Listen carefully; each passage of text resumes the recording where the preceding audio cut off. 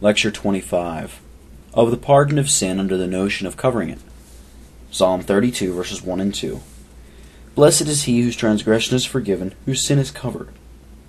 Blessed is the man to whom the Lord imputeth not iniquity.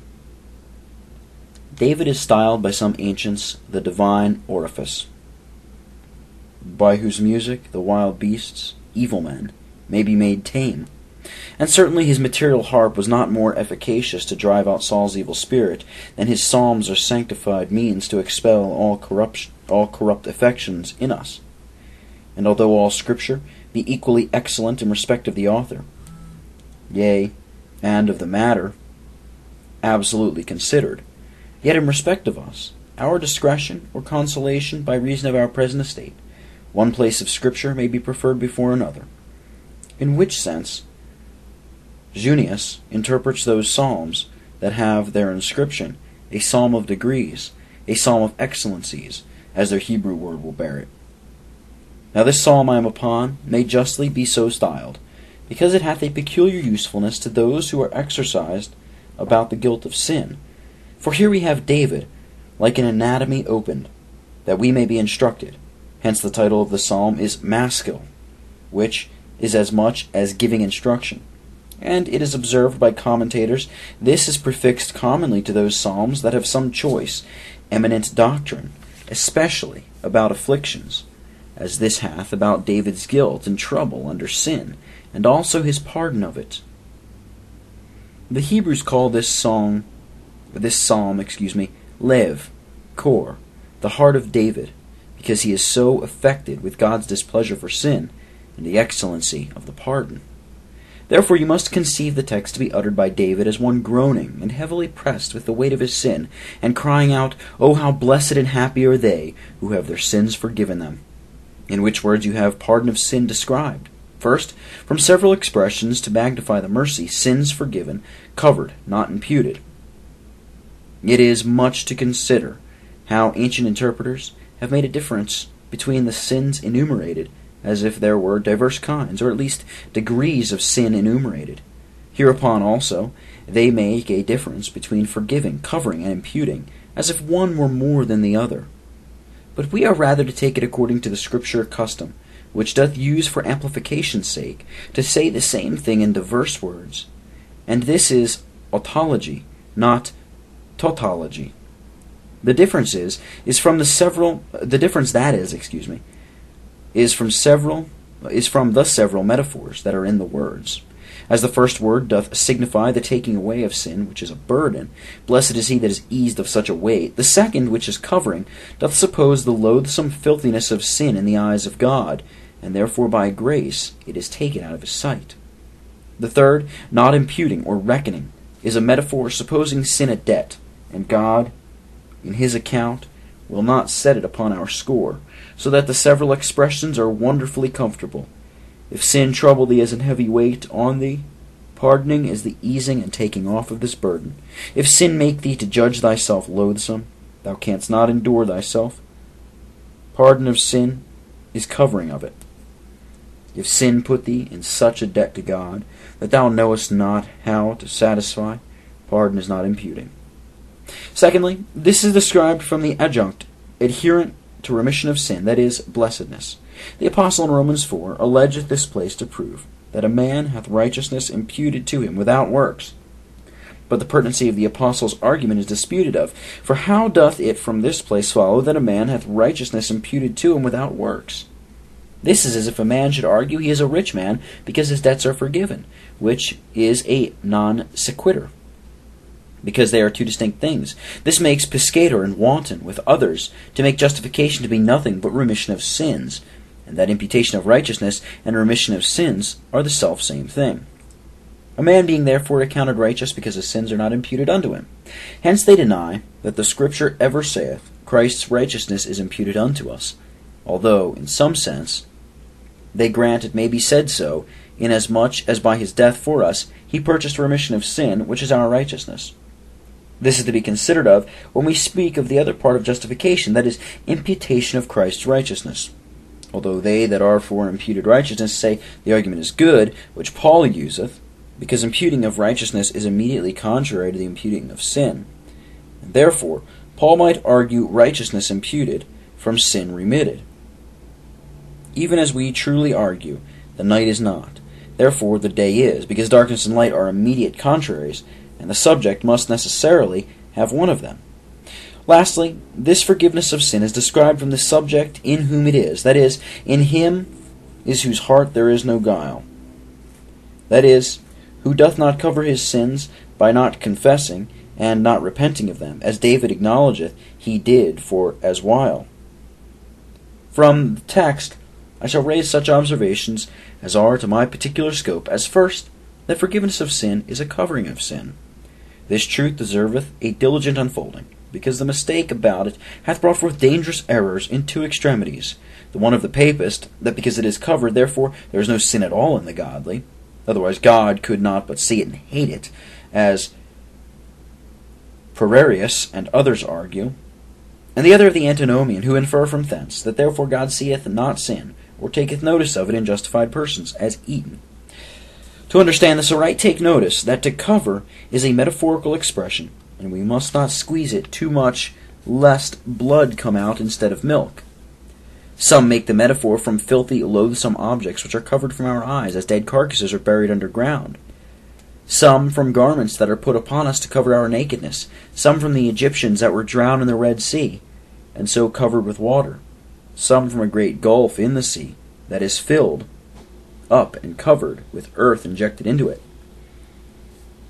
Lastly, some make it an allusive expression to the mercy seat, over which was a covering, which might signify God's grace through and in Christ, abolishing our sins. Hence the apostle attributes hilasmu, and hilaseoi to Christ and his blood, which is given to the mercy seat. We may not strive for any of these metaphors. They all in the general tend to show this, that God, when he pardoneth, doth not look upon us as sinners, but deals with us as if we had never sinned at all. As it is here made blessedness to have sin covered, so it is made a woe and misery. Nehemiah 4, verse 5. Not to have sin covered, as Nehemiah prayeth against Sanballat and Tobiah. The expression is also used in Psalm 85, verse 2. In the next place, we may consider in what sense God doth cover sin when he pardons, and in what he doth not. Number 1. God is said therefore to cover sin from his eyes, because he will not take notice of it in justified persons to punish it with wrath and condemnation, although it be not so covered as that God doth not see it to be angry with it, and chastise believers for it. Yet it is so covered as that he doth not see it to condemn believers for it. We do not therefore make God to cover sin, as an Antinomian saith we do, as if a man should cover a thing with a net, where the object is still seen, Honeycomb, page 57. But as to God's hatred and revengeful condemnation, so it is wholly covered. And therefore, those expressions of taking away, blotting out of sin, etc., do fully imply that God giveth not in half pardon, but that he taketh away the offense, and whatsoever punishment properly so called belongs unto it. Number 2. It doth imply that God, when he hath thus forgiven, deals with a man as no more in that particular a sinner.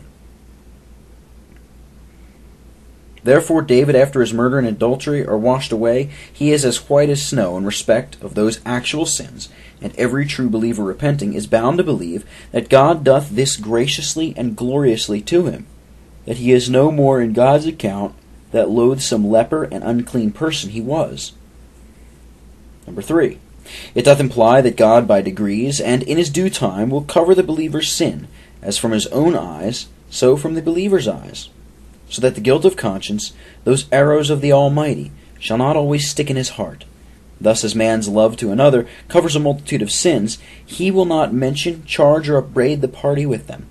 So doth God's love cover the multitude of believers' sins committed by them, dealing with them as reconciled persons, not upbraiding of them, but bestowing all encouraging mercies upon them, so that if we improve this phrase of covering sin no further, we shall split on no rock, and yet the soul have as much comfort as it can rationally desire. In the next place, hear what it doth not reach to, and wherein the phrase is abused, as number 1, when we dream of such covering of sin, as that sin is wholly taken away, so that no relics of original corruption abide in us. Thus the papists We must not, say they, suppose such a covering as if sin were still there. Only God will not impute it, but it is such a covering as is a blotting sin out. Now for actual sin, we grant covering to be a blotting out, but for original sin, in the lusts thereof, we say, they are still in the godly, and properly sins only covered, because not imputed to them. For the grace of regeneration, though it cut the hair off sin, as Delilah did Samson, yet it groweth again, as long as the root is there. Number 2. We may not conceive sin covered in this sense, as if we, by our subsequent good actions, did cover sin. So some have expounded holy works to be the garment that covers our nakedness, but this would be our covering, and not God's covering, whereas the psalmist attributes it to God. Psalm 85, verse 2. Therefore that exposition will not hold, which some bring out of Austin, explaining this covering of sin, as emplastrum tegit vulnus, the grace accompany justification, yet it is not justification. Number 3. We may not conceive it said to be covered in this sense, as if God, when he had pardoned, did not yet still retain anger against the person sinning, and so chastise them.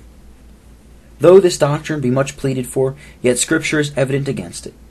David had sin covered, yet God would not let the sword depart from his house. Thus Job aweth himself against sin with this consideration, that God would see it in him and take notice of it.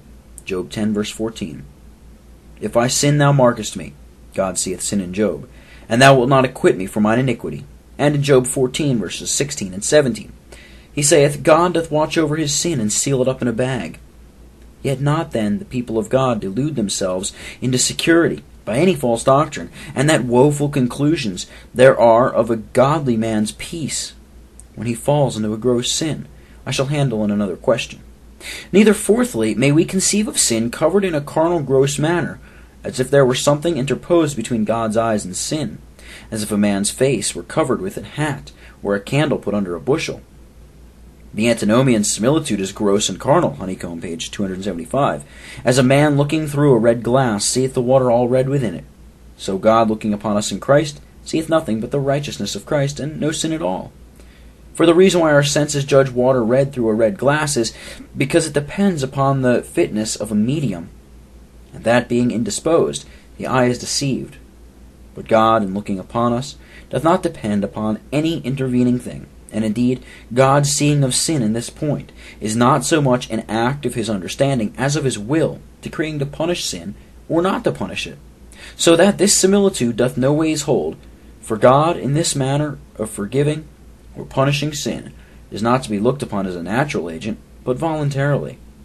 So that all these things rightly understood, we may take that which is good and comfortable, leaving that which is corrupt and false. And if the question be made, whether the phrase of covering sin make for that error, that God doth not see sin in believers offending, I answer, no, by no means, for these reasons. First, God's covering of sin is to be limited only to condemnation, as I have proved. David's sin was at the same time open to God and covered. Open to fatherly chastisements, covered to revengeful condemnation.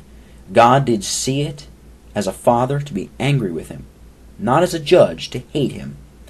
Secondly, because this covering is limited to those sins which are past and repented of, not to new sins committed, they are not covered without a new gracious act of God's favor.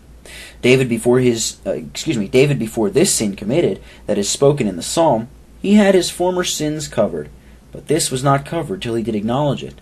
And then saith he, Thou forgavest the iniquity of my sin.